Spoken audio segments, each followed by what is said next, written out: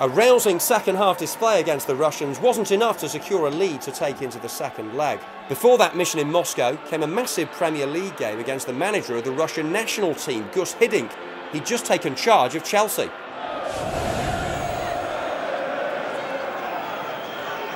Oh, lovely skill from Lampard, delicate touch on as well. Super football from Chelsea, and it's Nicolas Anelka with the opening goal in the reign of Gus Hiddink.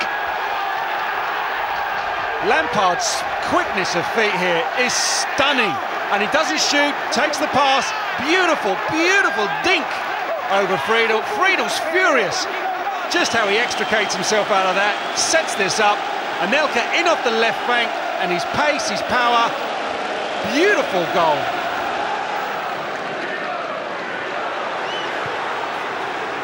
Into Heskey.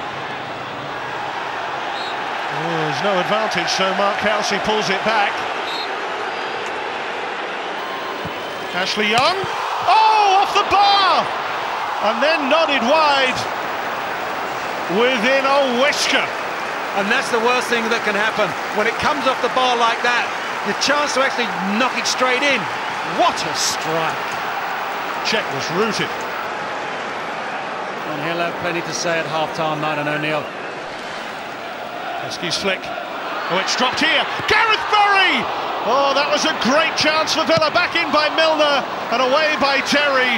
The Czech saving there, crucially from Gareth Barry. And it all stems from Heskey's presence in the air. You can see Gareth Barry hitting across Petr Cech. Petr Cech, look, his footwork, his great footwork.